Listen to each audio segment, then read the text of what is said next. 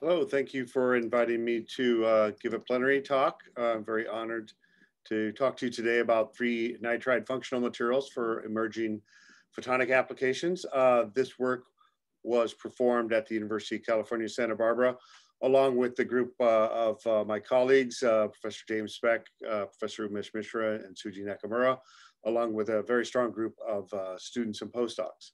So today, I'll talk to you really about what we think is the indium gallium nitride material system has really enabled a lot of achievements in photonics lately, but what we believe is now a really exciting new area is what's called the display area is in the field of micro LEDs. And in there, our achievements, as you know, LEDs for LED light bulbs are about 100 microns in diameter.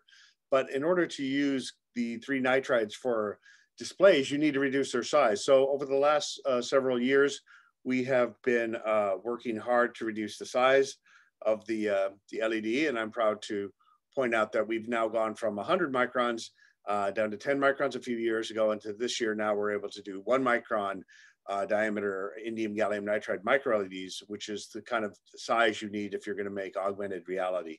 10 microns, by the way, is pretty good size for TVs and such, and with the advent of micro LED TVs coming from Samsung and LG and Sony, among others, we think this is going to be a very hot research area for several years to come. Some of our contributions to the field have been proving that passivation of the sidewall, particularly with atomic layer deposition, has proven to be one of the key ways we've improved the external quantum efficiency of our III-Nitride materials. Finally, I'll show you some recent work in which we've done red indium gallium nitride micro LEDs. As shown down here, you can see if you can get red, green, and blue from one material system, that will make it easier for integration on the same substrate. Another way to integrate the LEDs is to stack them with tunnel junctions. So recently we've done some novel work in making tunnel junctions in gallium nitride to make basically micro LEDs with stacked cascaded tunnel junctions. Finally, I think one of the biggest areas that material scientists have to solve is what is the mass transfer method to deposit these micro LEDs on backplanes and transparent substrates. And I'll show you the technique we use to do that. Finally, looking even further to the future, I'll touch a little bit on the use of III-Nitride lasers, actually to get not only lighting, but display level quantities of light. So that's the outline for my plenary talk today. So let's get into it. So as you know, the III-Nitride materials, better known as the gallium nitride-based semiconductors, has emerged over the last 2 decades to really have numerous applications. Now, not only are they in photonics, but also in electronics and power devices. They've started to show up in inverters and electric vehicles. However, today I will focus on the photonic applications, which is the light emitting diode applications and the laser diode applications. In particular, I'll focus on the micro LED application because I believe that in the short term, there's a lot of promise for both improving the display quantity, the brightness, and the flexible nature of putting these micro LEDs on various backplanes, allow you to now think of mobile uses as well.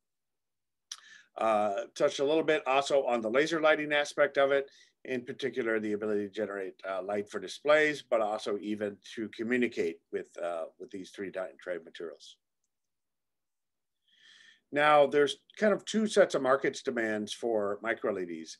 And really where we see the emerging area of augmented or mixed reality displays needs sizes of LEDs now down to 2 microns to meet the size requirement. And that's because you need to get a very high density, pixel density, to get into the augmented reality.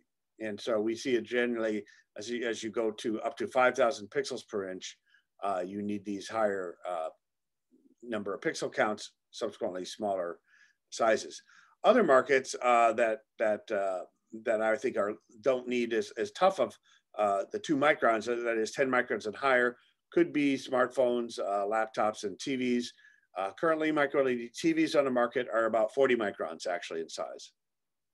So just depends on the application area, but we see generally a very strong demand to decrease the size. Another reason that you want to decrease the size of the micro LED is cost. Obviously, if you can get dimensions below 10 microns down to 5 microns, this is will help with the cost per display. And these are some estimates from VICO in the Society for Information Displays Digest here, which just points out what the cost for display is depending on the size of the micro LED. So we can see 10 micron micro LEDs are still quite costly, over $60 per display. But if we can get down to 5 and 3 microns, which we did last year with our driving the size down, you can see the cost per display drops dramatically. And that is because you use the epi area more efficiently and much more efficiently. A 3 micron LED is basically, since it goes as the square, is basically 9 times lower in terms of the cost to produce it. Likewise for the TV, where the cost can be quite high. We've seen some very high prices for the 40 micron micro LEDs, cost approaching $100,000 per display. But as you can see, as we get the size of the micro LED down, the costs drop as well. Here though, the key is going to be maintaining the efficiency, external quantum efficiency, as you drive the sizes down, in addition to keep the transfer cost low. So as we can see, size really dominates a lot of the applications of these III-Nitride materials.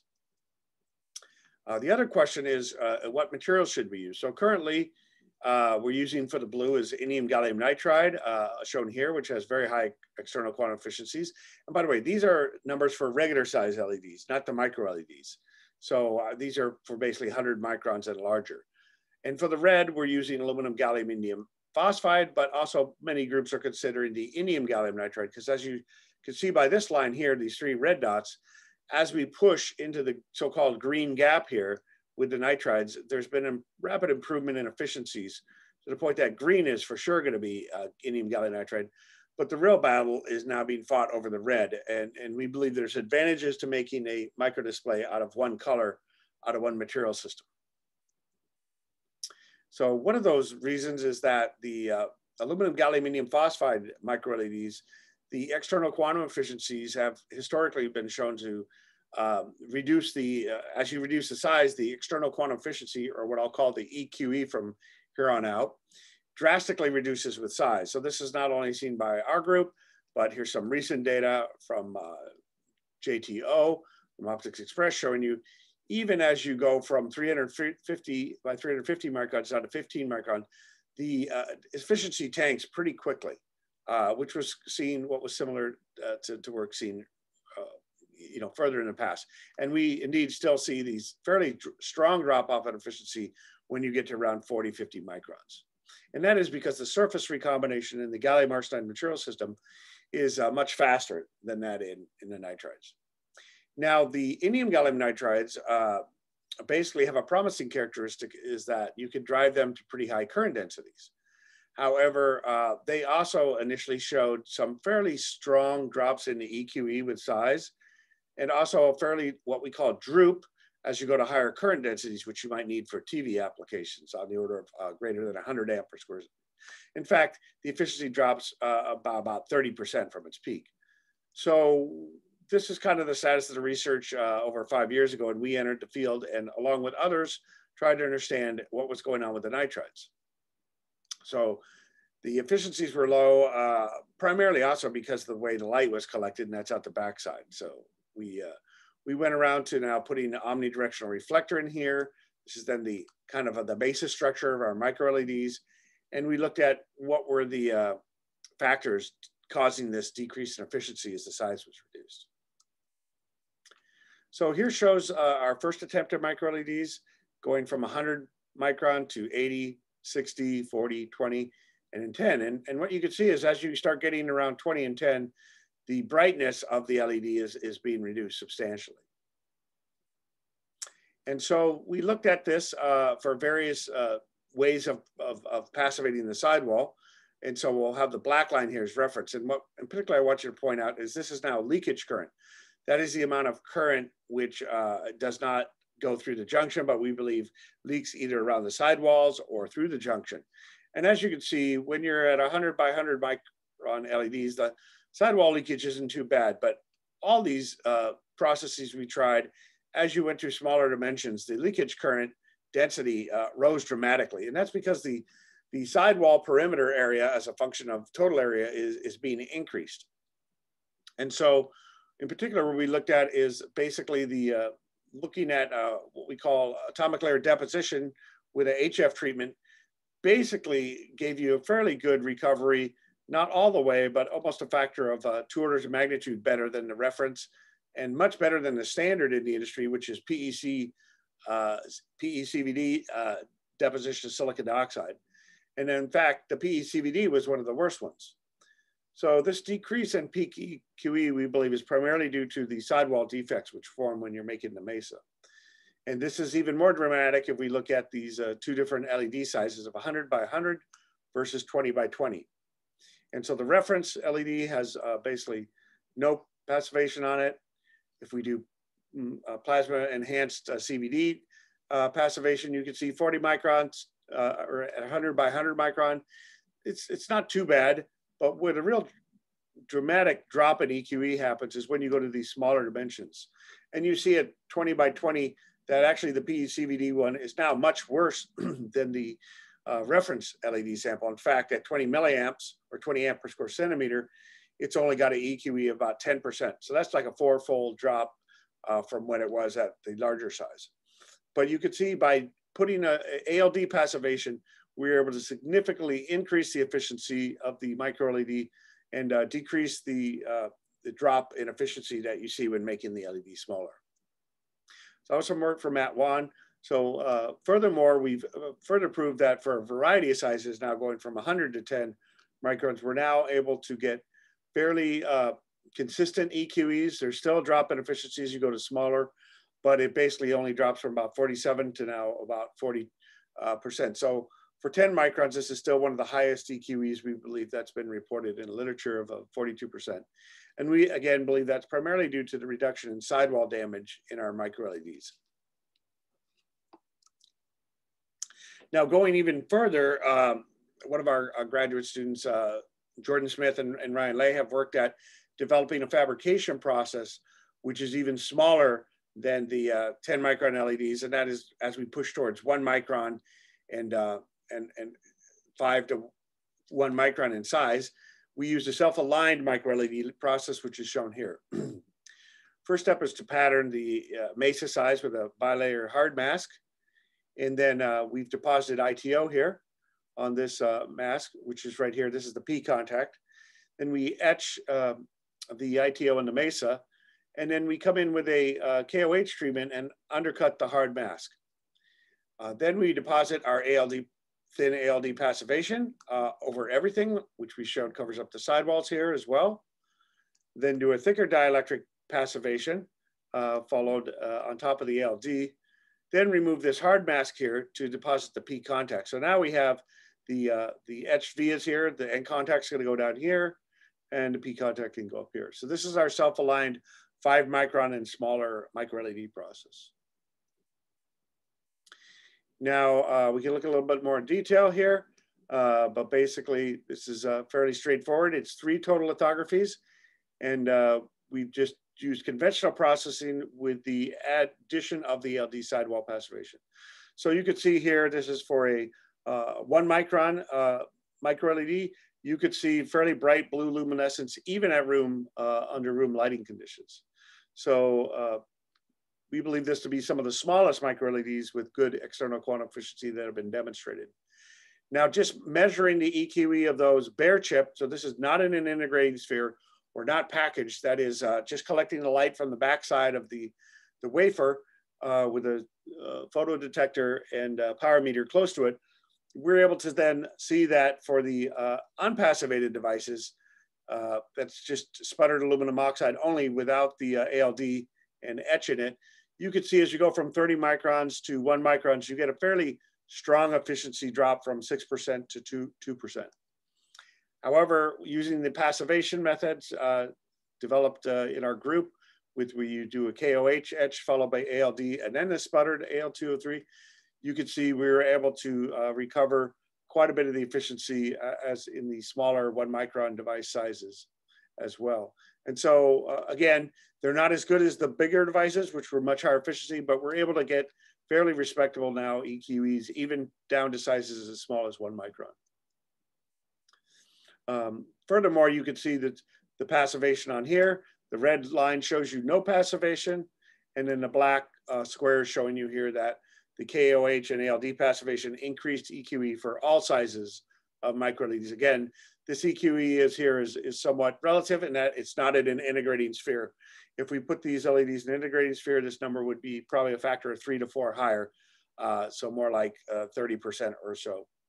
But you still see that the EQE starts to drop off pretty dramatically around 10 microns. So there's still a lot more research to improve efficiencies in this lower mesa diameter sizes. Now, the final effort I'd said that's for blue and green is to try to get red. And approach we've done in some work supported by the Office of Naval Research and then done in collaboration with Umesh Mishra's group, some very nice work from Shubhra Pasayat, who's demonstrated that if we can grow the mesas in terms of indium, and we put those on top of porous gallium nitride, that is gallium nitride, which has pores etched in it, we can get some relaxation in the indium gallium nitride. And this graph shows you basically the voltage apply corresponds to how porous this gallium nitride is. We're able to show for fin widths as small as 2 microns, we can get almost 100% relaxation. Even for 5 microns, we're getting about 80%. And so we've applied this to some micro LEDs. So this is a paper that Shubhra published last year in Applied Physics Letter, showing you basically where to compare some efficiencies and wavelengths of LEDs made on this material here. We're going to compare a reference non-porous device. By non-porous, it means the N+ gallium nitride is not etched, so does not have any pores in it, versus porous gallium nitride, in which we've etched the gallium nitride here to make pores in it, and then regrown the strain device on top of that. And then further sizes, we've changed the tile size here from 8 to 20 microns, because the smaller it is, we expect more relaxation, as shown on the earlier plot. And indeed, growing all these devices in the reactor at the same time, so we know the emissivity growth conditions are the same, we see a pretty dramatic shift in the wavelength. From the non-porous devices, about 490 to 500 nanometers. So that's actually in what's called the aqua or blue-green spectrum. Basically, you get a huge shift, over a 50 to 60 nanometer shift, all the way into the yellow-green region of the spectrum, just by growing on porous gallium nitride. And that is because the indium gallium nitride on top here is relaxed. And that not only incorporates more indium into quantum moles, but also reduces what's called the quantum confined Stark effect. So basically, conclusion here is that tile size, as you decrease it, the degree of relaxation goes up. So the composition in the indium and the quantum mole goes up, and also the wavelength gets longer. So furthermore, we varied the indium composition, and the underlayer layer here, we changed it from 4% to 9%. And that also shows you that we can shift the wavelength even further, because higher indium makes the lattice constant larger. Therefore, the composition in the quantum mole also goes up. And this was of even more dramatic effect than even the size effect. Here you can see we went from the green region, and now we're actually in the red region of the spectrum, 620 for devices grown at the same time. And you can see the electroluminescence. However, the efficiencies on the order of about 1% EQE. So we still need a long way to go to improve the red indium gallium nitride micro LED emitters. So the final area of micro LED research I'll touch on is the what's called the selective area growth method to get good tunnel junctions. And so what the tunnel junction basically is lets you to basically go with an N layer here, followed by P, and then followed by an N layer. And this will let you not only go with just one contact scheme, that is everything's an N-type contact, but you can also think of stacking LEDs on top of each other of different color. And one of the problems, as you know, that occurs in gallium nitride, or maybe you don't know, is that hydrogen will passivate the P-type material and render it useless. So you need to be able to let the hydrogen diffuse out through the gallium nitride. Now, what you may not know is hydrogen does not diffuse through any kind of N-type gallium nitride. So what you have to do is you have to etch holes in the substrate. And in this case, what we decided to do is when we regrew the N-type is to make a silicon dioxide mask. And so what the selective area growth does is when you grow the P and then the N, that will let you then further, after you remove the silicon dioxide mask with the HF, will give a pathway for the hydrogen to diffuse out. So this is what the mass looks like for a selective area growth for tunnel junction micro LEDs. This one just shows a 60 by 60 micron micro LED because we want to make sure we could get tunnel junctions to work. And we varied the spacing of these holes, selective area growths, from 2.5 to 5 to 7.5. And then this is what the micro LEDs look like. We also did a variety of sizes from 20, 60, and 80. And you can see that the selective area growth micro LEDs look very good and uniform. And then this one shows you then the remarkable difference that you get with employing the selective area growth technique when trying tunnel junctions. Here we're trying to get a green LED. What you see is that the reference tunnel junction without any selective area growth, without any of those holes needed to grow through, you could see that you only get luminescence near the edges of the LED. And I apologize, you also see this hole pattern here. That's not from the selective area growth hole. This is from the pattern sapphire substrate that we grow on. When you do put selective area growth holes in the tunnel junction, that gives you much brighter luminescence and you get uniform emission across the whole PN diode. So that means that the P-type gallium nitride is fully active and the selective area growth aperture was very helpful for the removal of hydrogen atoms. So again, let's look at the various sizes here. This is the reference tunnel junction without the hole. You can see very little luminescence and what is coming out is near the edges. Putting in the selective area growth holes, you can see we get very uniform green emission from all the micro LEDs all the way down from 100 to 20. Furthermore, in the tunnel junction, voltages is very important. And so what this view graph over here shows you is the standard LED, not tunnel junction, ITO is the standard of an industry. You'd expect to see around 3 volts for the voltage of the tunnel junction, around 60 amp per square centimeter. What you can see is the red line here shows the selective area growth tunnel junction is pretty good. It's about 3.3. So it means we're giving about a 0.3 volt penalty, but this is much improved to the reference tunnel junction LEDs, which are shown here, in which the voltage is more like 5 volts. Correspondingly, this plot shows you that reference tunnel junctions have had this problem of having significantly higher voltages than non-tunnel junction LEDs, going from 3.6 all the way up to 4.5 volts. But once we've gone with the selective area growth technique, you can see we almost get size independence in the tunnel junction LED voltage. And that is because we're now activating almost the whole P layer. So this was some nice work from Pan Lee that was recently published in Optics Express.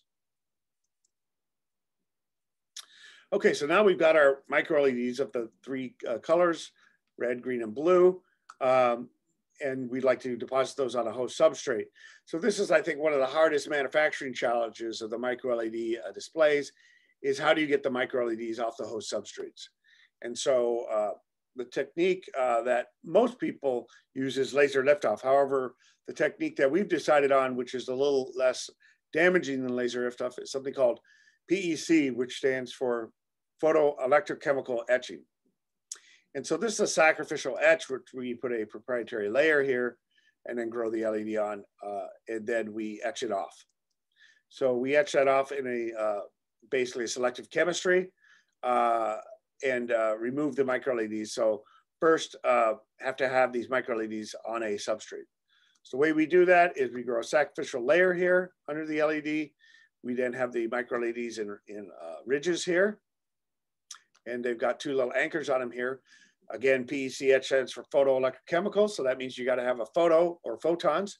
The photons we use to activate the sacrificial layer is a 400 nanometer near UV light. And we illuminate the LEDs.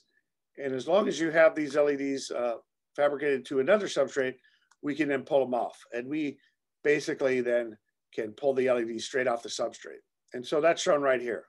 So we use what's called a PDMS stamp on top of that substrate and then do the selective area etch. And in this region here, you can see you've got all the micro LEDs on the PDMS stamp. Yield is about 80%. You can see right here, there's a missing one that didn't lift off. But the lifted off LED looks like this. Here's the two anchors that were holding it to the substrate. So once you've got them on this stamp, you can then transfer them to the back plane. So in this case, we basically lowered it onto an adhesive, which is cured at under UV for 1.5 hours. And then we slowly pull the PDMS stamp away. In this case, the substrate is a glass backplane. And so the leftover micro LEDs that were peeled off the stamp are left here.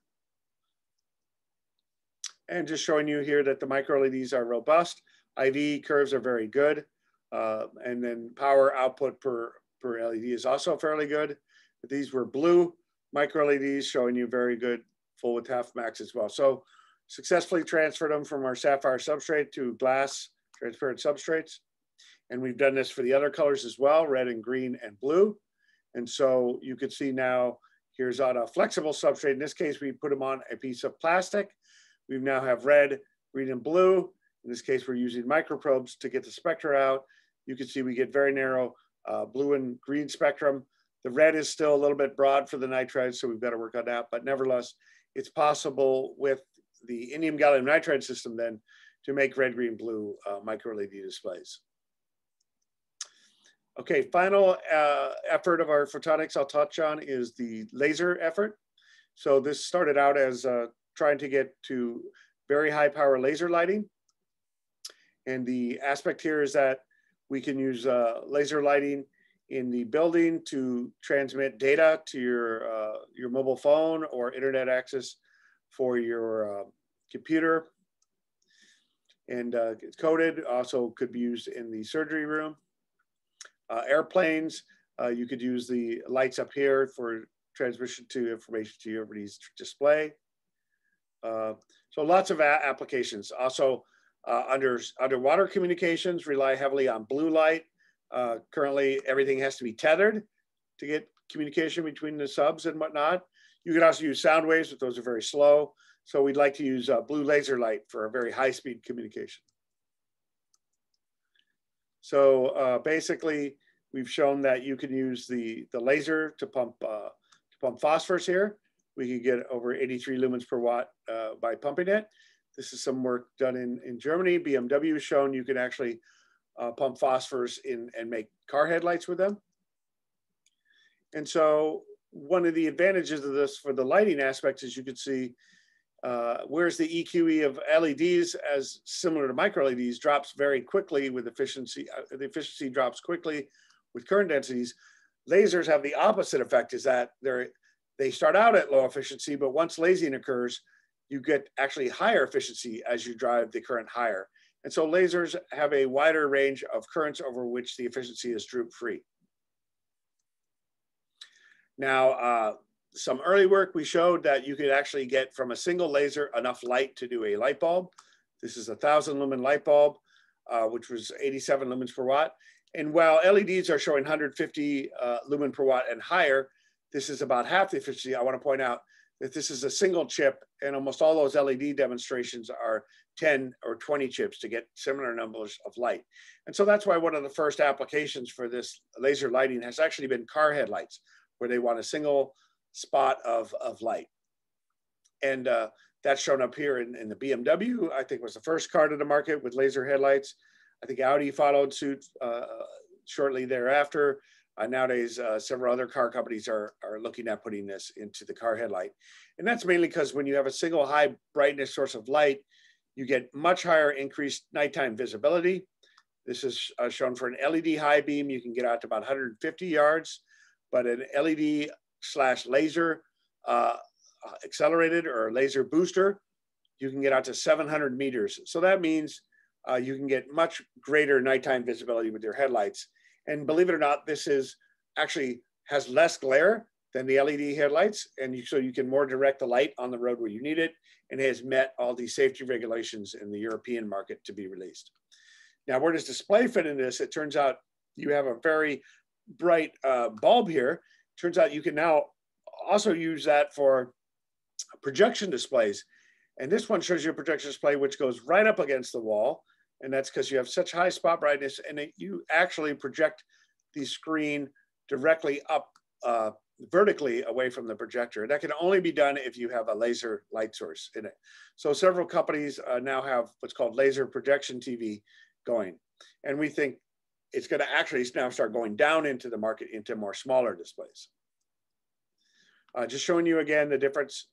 This is a BMW car here. There's another one. This is Audi down here, just showing you the difference between LED here, where you can only see out about 100, 200 yards. Each one of these posts is put at 100 meters.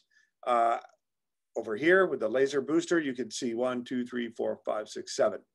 And they put something in the road here all the way. So much better increased nighttime visibility is the big advantage of using laser lighting, which again is also enabled by the gallium nitride material system. This just shows you where we are in terms of the output power. I showed you again, output optical power, and also the wall plug efficiency of the lasers has been improved over the last few years. Now it's around 35%. So final view graph I'll show you the laser is that the modulation frequency or the frequency response can be much better with a laser versus an LED. So similar to fiber optic communication, which works at the infrared wavelengths, the reason you don't use LED for fiber optics is because it's too slow, generally on the order of a few hundred megahertz. Laser, on the other hand, because it relies on stimulated emission, can be modulated much faster in the gigahertz range. And indeed, this one shows you here that we're able to get 3 gigahertz, what's called the 3 dB bandwidth of modulation. And this is some joint work that UCSB has done with KAUST and KAUST, which is Professor Bounoy at KAUST in Saudi Arabia, along with Dr. Al Yamani at the Center for Nanostructures at KAUST in Saudi Arabia. So very nice work in which we made the lasers and they measured the modulation frequencies. So I think that's it for my plenary talk. I hope I've shown you that the III-Nitrides are a very functional material. They're starting to show up in even more applications than LED lighting. I think the next big one is going to be this red, green, blue application for micro displays. After that, we think the future for gallium nitride and lasers is just beginning to emerge. And hopefully after some hard work, we can start to see lasers in laser displays as well. Thank you for your time.